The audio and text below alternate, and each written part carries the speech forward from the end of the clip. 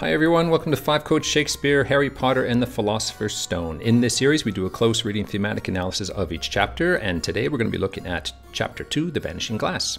We look at a total of 8 different themes, starting with a quick discussion of the importance of theme restatement in literature. Literature doesn't work unless you restate the theme throughout the different chapters, and in this case throughout the different books. So we'll recap the theme of the Wasteland, which was introduced in Chapter 1, the hero in exile, and avoidance, coping, and the importance of following your spiders. We'll talk about the psychological significance of the Cinderella story, which Harry Potter very much is. We'll talk about Dudley as a character foil and how he reflects on the protagonist Harry, and we'll talk a bit about poor old Dudley as a victim of permissive parenting, which he very much is. We'll talk about intimations of self. Now this is a psychological Freudian psychological analysis of the character's development from childhood into struggling towards adulthood. We'll talk about the hero's shadow, the importance of developing your dark side. We'll talk about tyranny and bullying, remembrance, and alienation and detachment.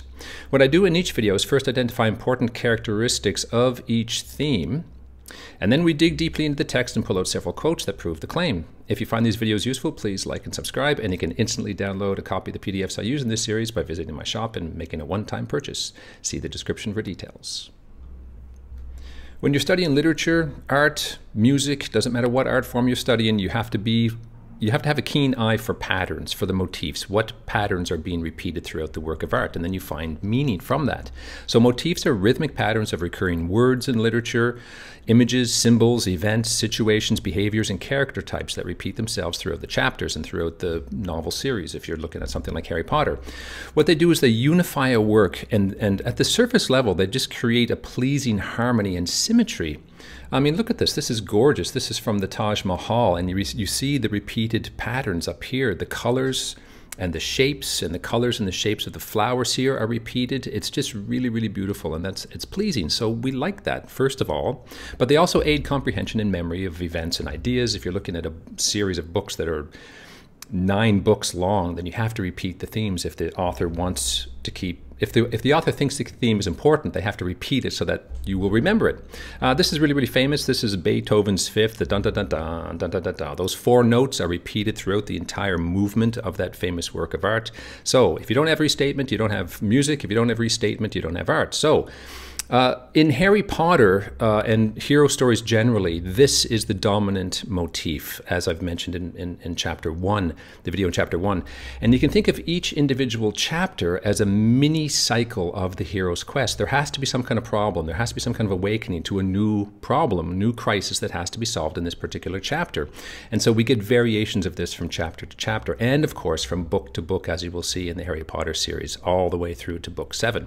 Okay, well, let's get a little bit closer into have a little closer look at the Wasteland hero in exile theme. Chapter 1 hinted at the future wasteland that Harry would be living in, and Chapter 2 certainly reveals it. So go back and watch my video on Chapter 1, and I go into detail about this hero's cycle.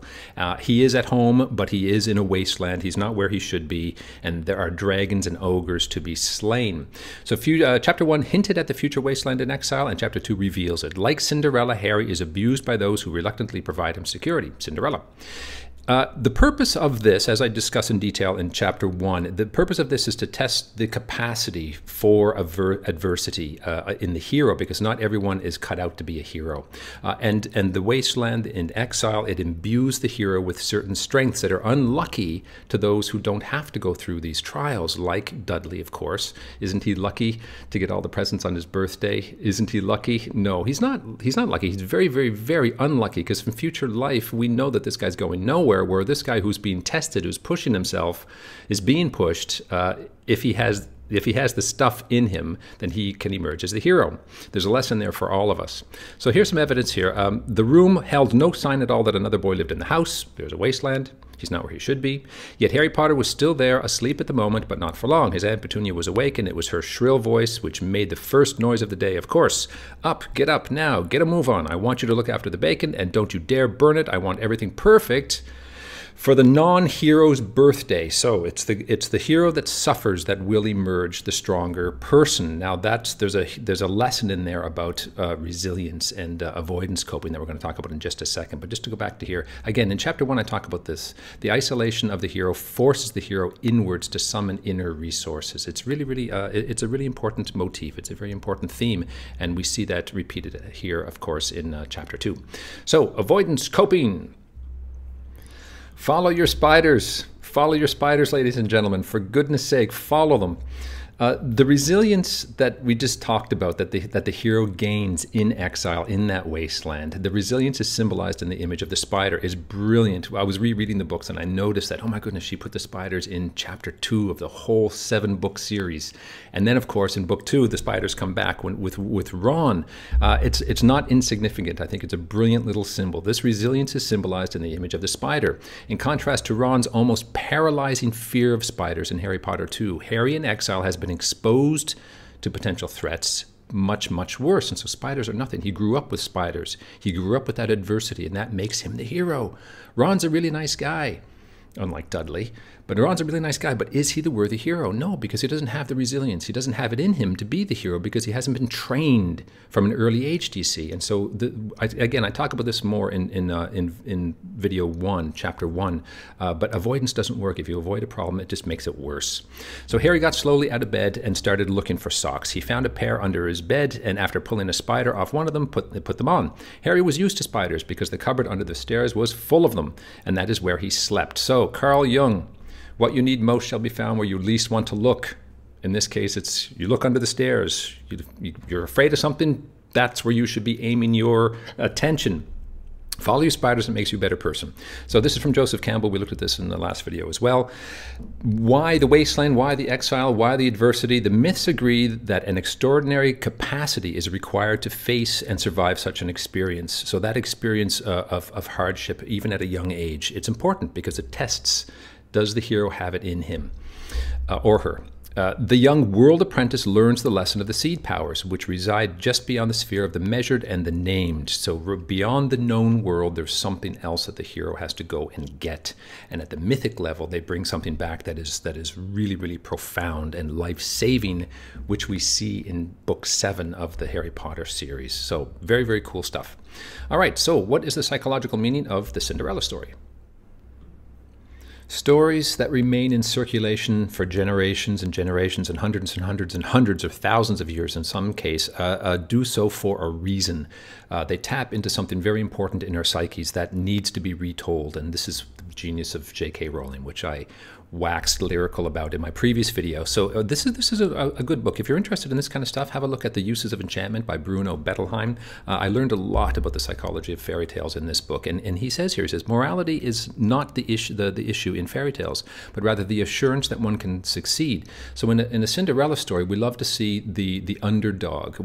Kids are vulnerable. They're by nature, they're vulnerable. They're weak because they're small and undeveloped, and so they feel very, very insignificant. But they feel insignificant vis-a-vis the powers above them, their older siblings and their parents, of course.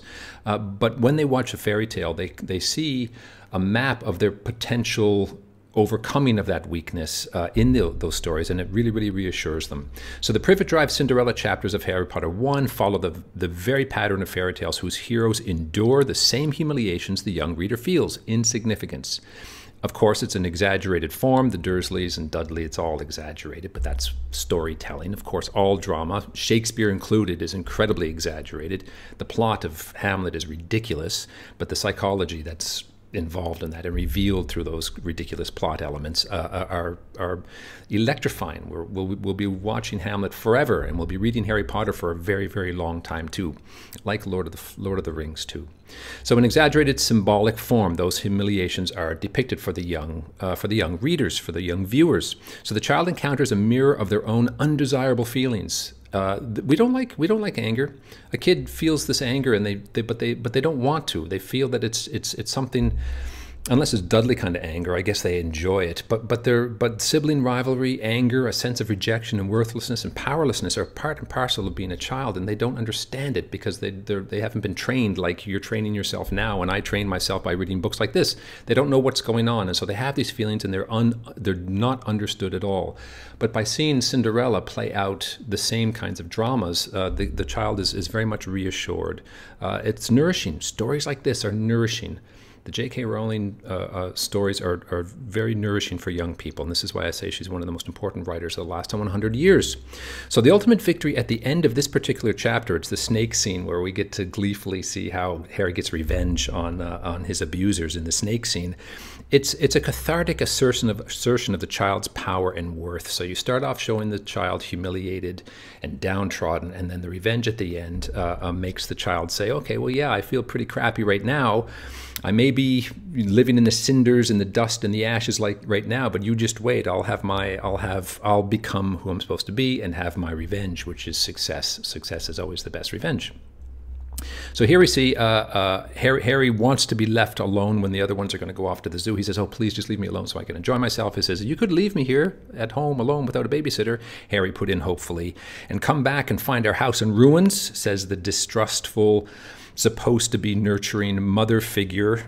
And Petunia snarled, and he says, I won't blow up the house. I'm not that bad. I'm not incompetent, says the little child. I'm not incompetent. Please let me cook you breakfast, Mom and Dad. I won't blow up the house, says Harry, but they weren't listening, of course. And adults, that's what children feel. They feel like they're not being listened to. So being so small, and indeed they are powerless, of course, by definition, children are powerless. All children feel their competence is undervalued, and perhaps because of that, they're unloved. They do. There's that fear nagging at the back of children's minds a lot. They subconsciously fear that these judgments are well-founded. Yeah, I do suck, because my older brothers and sisters, they can do stuff that I can't do. So they feel that, and watching the Cinderella stories really, really assures them and gives them the impetus to move forward in life. We need that kind of support. Now, we do need support, but yeah, okay, we do need support, but how much? So, kids feel insecure. Yes. They need support. Yes. But overly empathetic parents react to these natural insecurities with excessive validation and attention. Since the 1990s, we've developed a parenting style of the helicopter parenting. Look it up. And if you plan on having kids someday, don't do it.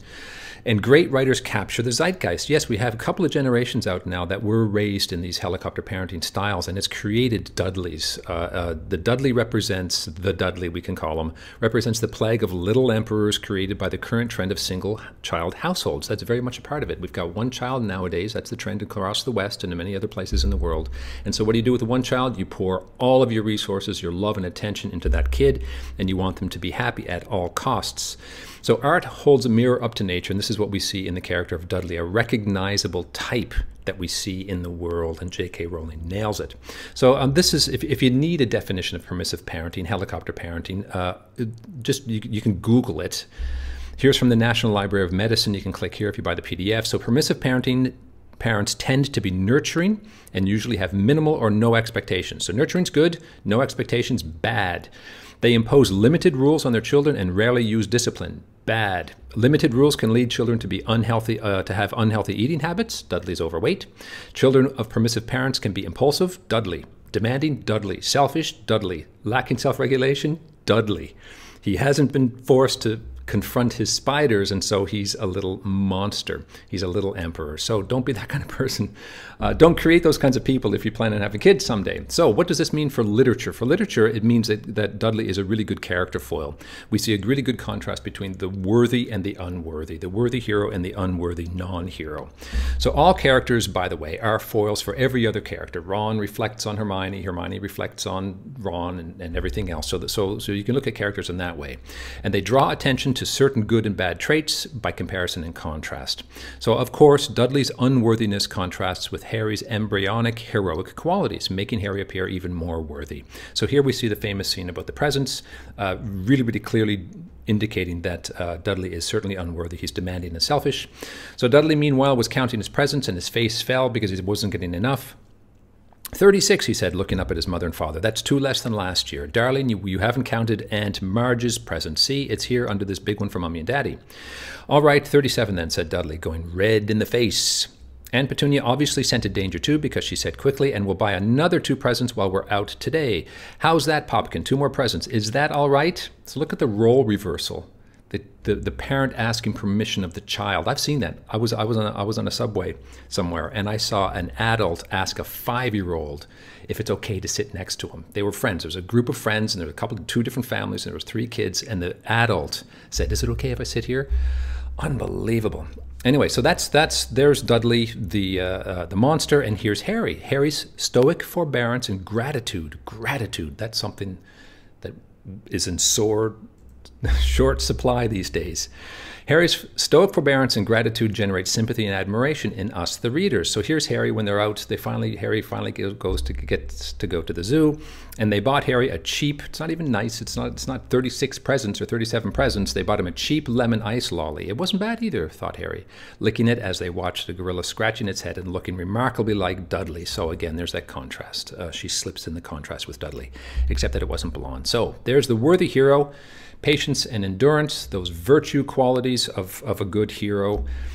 And we root for Harry, and we laugh, and we should cry for poor Dudley. Chapter 2, of course, is all about the struggling of Harry's psyche to make itself felt, his will to make itself felt in the world, and it's glorious. There are 4 times where Harry's magic powers, and again, magic powers are only a metaphor for an individual's personality, their own self that's trying to emerge. And a child is not fully formed; it's trying to emerge. So 4 times in Chapter 2, Harry's magic powers emerge unbidden, as impulses rather than consciously controlled actions. Now, we know that, we watch it and we enjoy that, and we sense something's going on there, some kind of significance. Well, you can figure out what the significance is. If you look at Freud, if you look at your psychology, you recognize this instantly. It maps beautifully onto Freud's notion of the id, the ego, and the superego. So these eruptions, they're impulsive eruptions, are the result of dangerous frustrations felt by all children.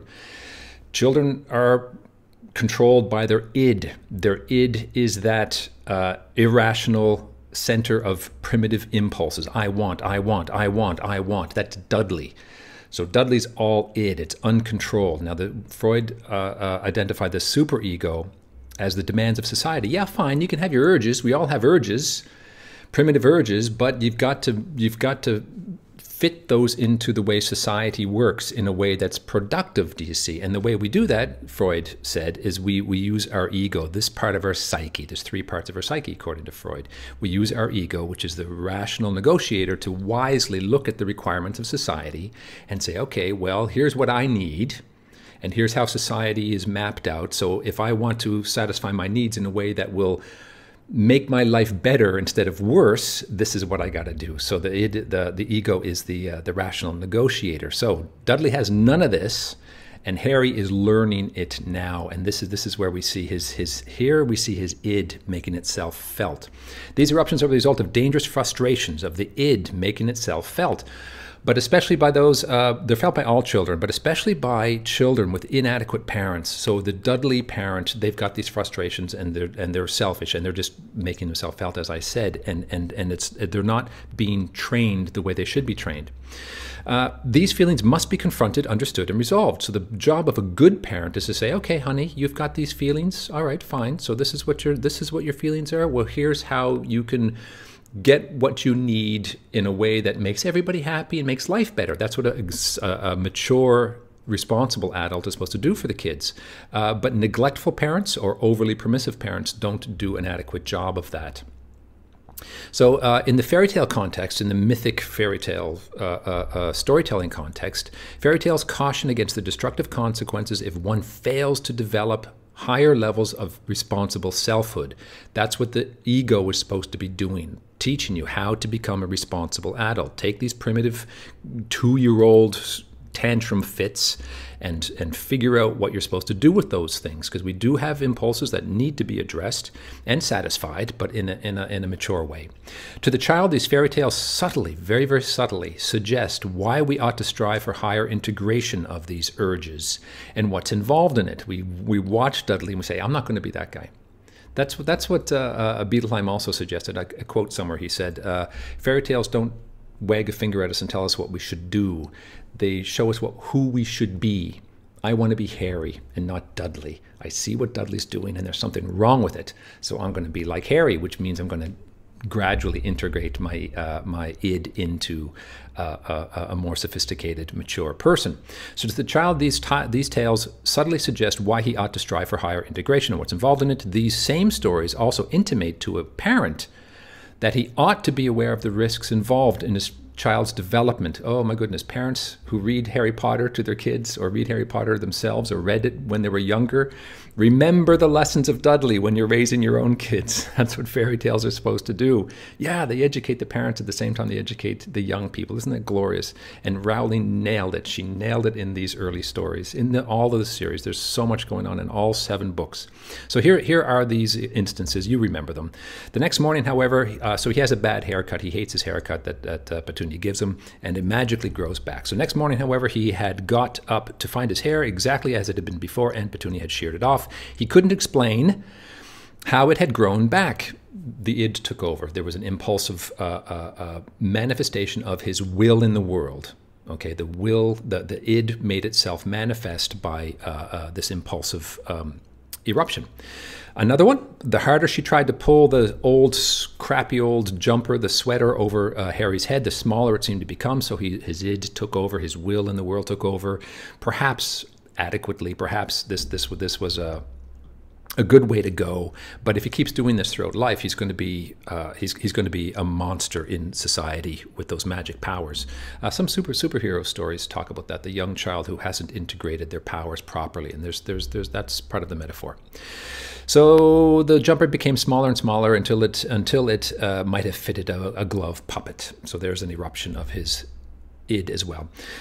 Again, Dudley's gang had been chasing him as usual. When much to Harry's surprise, as anyone else's, he was sitting on a chimney. So he magically made himself jump up onto the top of a chimney, which is bad news, because he's supposed to learn how to control his powers, because the Ministry of Magic is going to get him and the Muggles are going to find out what's going on. So it's poorly integrated, inchoate expressions of self. Inchoate is a cool word. It means it's unformed. It's there, but it's unformed and uncontrolled, not understood. So we get the magic number 3, and that sets up the final one with the snake when he removes the glass. Really, really cool stuff. I guess we talked about all of this. Let me just read through these. So Harry's powers have been neglected. They haven't been overindulged. His id hasn't been overindulged. It's actually been neglected, and you can't neglect your id either, because you do have these needs. They have not yet been tamed, harnessed, so that they can be put to appropriate and more effective use. That's what you want to do. That's what you want to do. If you're a teenager listening to this, you take that energy, you take that teen energy, that perhaps impulsiveness, and you train it, and you become a beast in the world, and you really make yourself a better person, and thereby making the world a better place to live in. Go back and watch video 1, I talk about that. They are still very much part of his wild, undisciplined id. That's part of the process of growing up. You have to discipline your id, discipline it, make it.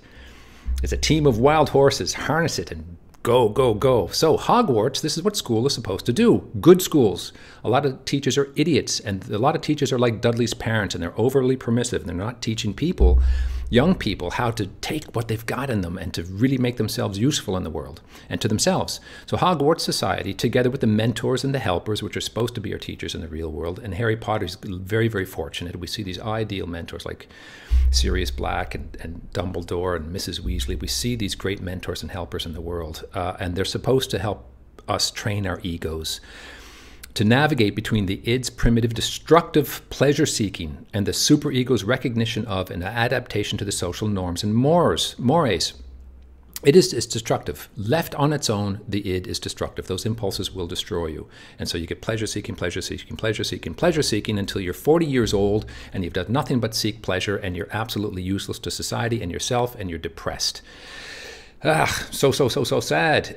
Listen to the lessons of The fairy tales, ladies and gentlemen. Okay, so speaking of which, let's talk about the hero's shadow, the integrated beast.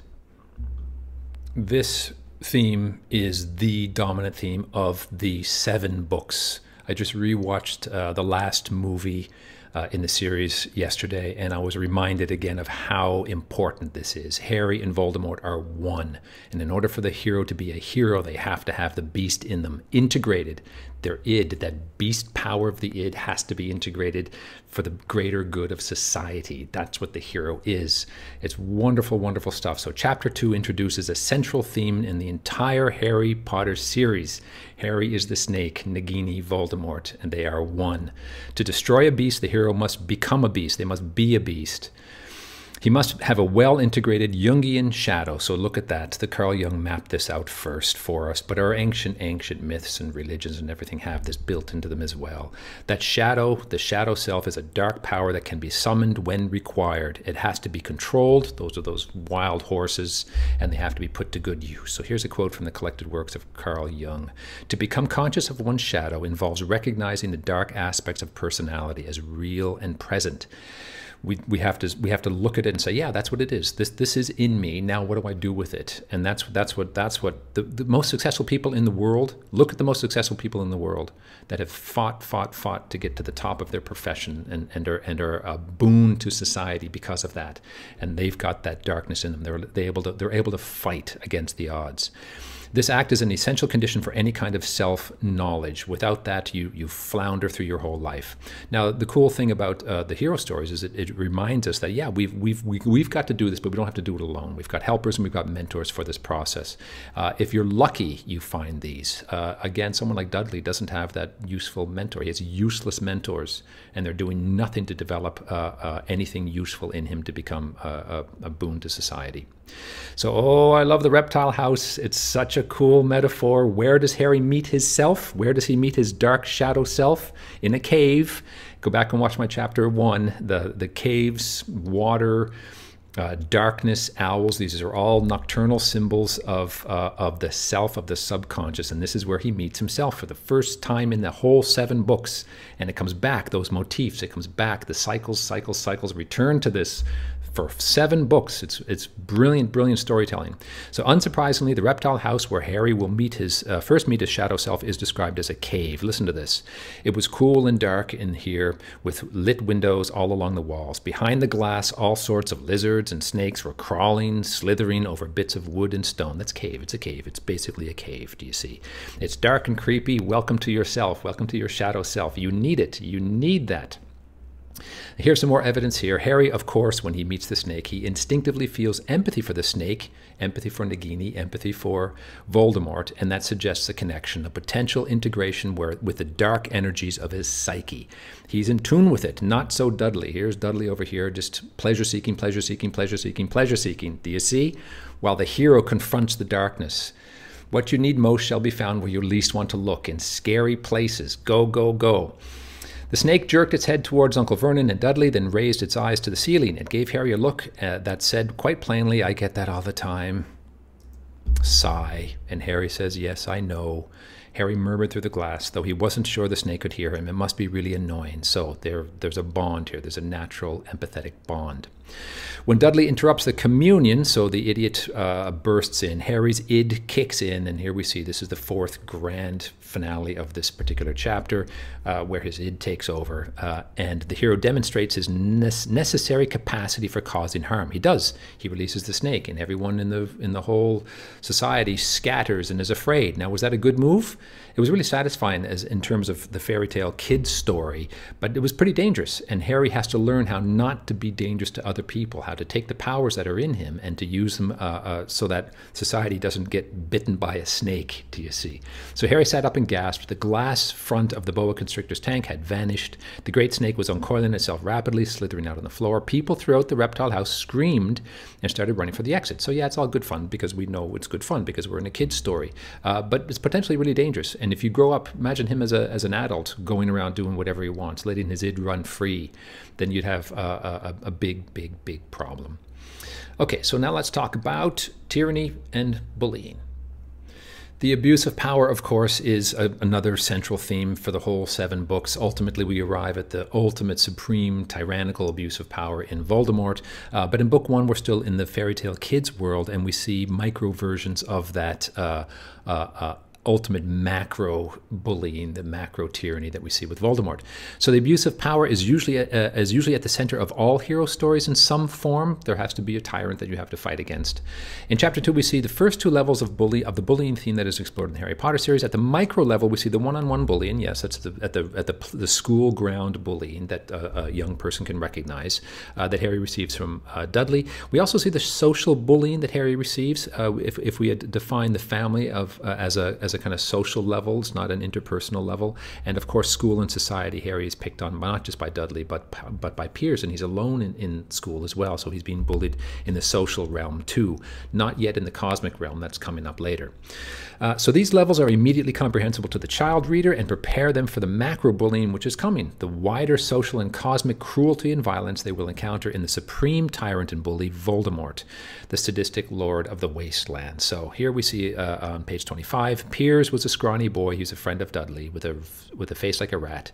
He was usually the one who held people's arms behind their backs while Dudley hit them. So that's a recognizable sadism. It's the fear that a child can handle, and they understand. And they see how somebody the necessity of being able to fight back. When we talk about fighting back, you're talking about an integrated shadow that has the capacity for fighting back, do you see? So at the first level, we see this the comic bullying. It's frightful enough for a child, but for us, it's like, okay, yeah, a fairy tale. But then we get to the Voldemort stuff, and we can see the allegory as well behind it, because Voldemort is a tyrant in the world. Stalin, Mao, Hitler, those kinds of guys. That's of course what Voldemort represents. So the abuse of power, important theme. Now let's look at memory and remembrance and memory. Many, if not most, that's a question mark, hero stories are also coming-of-age stories, the Bildungsroman in German. They are. This involves several symbolic deaths. I've talked about this a bit in chapter 1 as well. The childhood self must die so that the new mature self can be born. And interestingly, the parents must die. It's absolutely glorious when Dumbledore dies. He actually says, please. In order for the young person to become who they are, they've got to get the damn parent out of the way. The tyrant parent is the parent that doesn't, the Oedipal parent, the consuming parent is the parent that doesn't want the young person to become themselves. They want to consume the young person's lives for their own benefit. It's a vampiric relationship, and Malfoy's parents are like that. Malfoy is trapped, and we're going to talk about that in future books. It's absolutely gorgeous. So Dumbledore is the perfect parent. He's the ideal parent figure.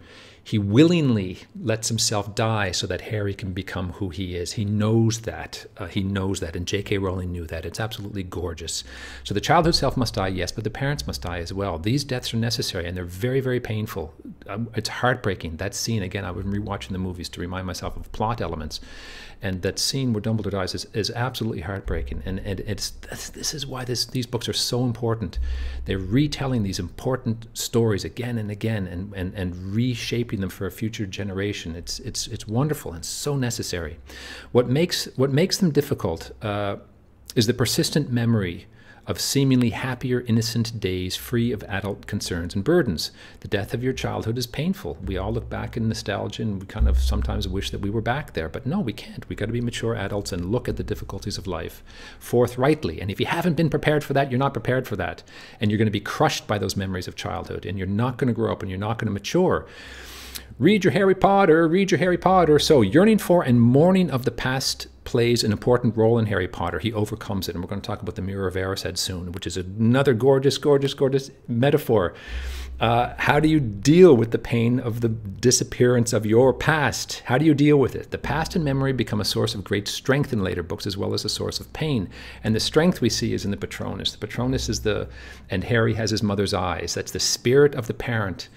And the ghosts of the parent come back in a fairy tale form in the final books, the final chapters of the whole series. And that's what gives the young person energy. If the parents have done their job early on, that spirit of the parent is in the young person who's not a young person anymore, they're a mature adult. It's gorgeous. Again, this is from Bruno Bettelheim's The Uses of Enchantment. The tree which Cinderella plants on her mother's grave and waters with her tears is one of the most poetically moving and psychologically significant features of the story.